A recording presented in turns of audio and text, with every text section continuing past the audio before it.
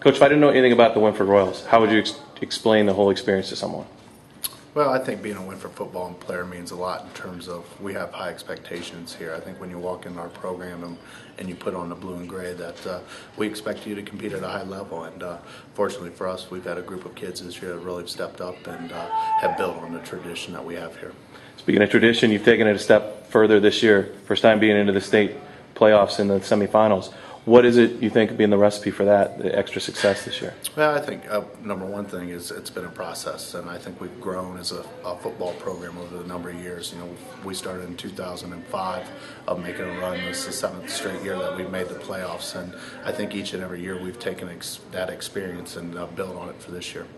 How do you think your heart and your fans' heart is after that first quarter last week? Well, that's been a question a lot of people asked, and the thing that impressed me most is that as a group we didn't panic, and I think even though we were down 27-0, obviously we were shell shocked a little bit, but we knew we had a lot of time left in the game and that we needed to chip away, and as impressive as our first quarter was, I thought we came back and even had more of an impressive second quarter. So obviously from going from 27 down to being down 35-32 at half, that gave us confidence going into the second half. What was being said on the sideline? What were the players' reactions, coaches' reactions, everything when everything was going against you in that first quarter? And it really did. Everything did go against us. We had some turnovers, and obviously they were able to capitalize quickly. And like I said, I think we just needed to settle down. And once we settled down, the speed of the game, and just kind of caught our wind, that we started to make plays. You almost feel like it's a team of destiny. The missed extra point in the end, winning in overtime, the big comeback. I don't know if we're a team of destiny. I think these kids worked extremely hard, and I think they believe in themselves. And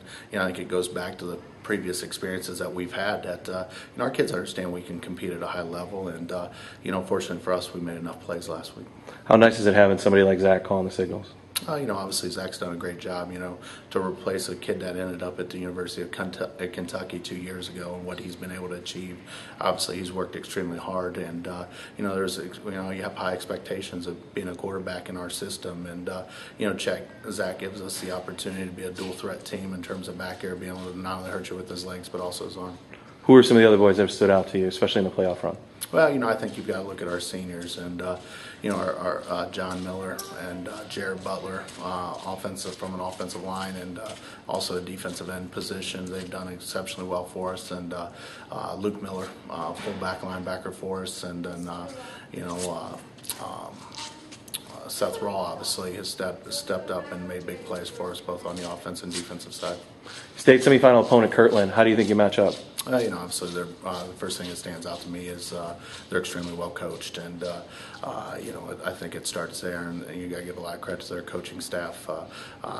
From a defensive standpoint, they're good as advertised. I know their coaches called him the best defense he's ever coached, and their front people are big and strong and physical, and then obviously the back end of it is very athletic, and their linebackers, especially the middle linebacker. Obviously, the kid going to the Air Force is, a beast in the middle. So, we're going to be our hands full from an offensive standpoint.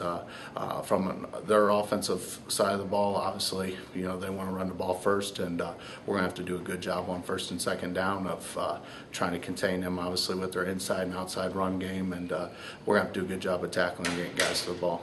How do you stop a team that's so successful running the ball with a power game and a speed game on the outside? Well, obviously it makes it extremely difficult. Nobody's really figured it out yet this year, and so we're going to have to do a good job of that, and we're going to have to be gap control in terms of maintaining our gaps and doing a good job up front, and but they just present so many problems for you, because not only can they run the ball inside, they can run the ball outside, but also play action past you. So we've got a big challenge defensively this week.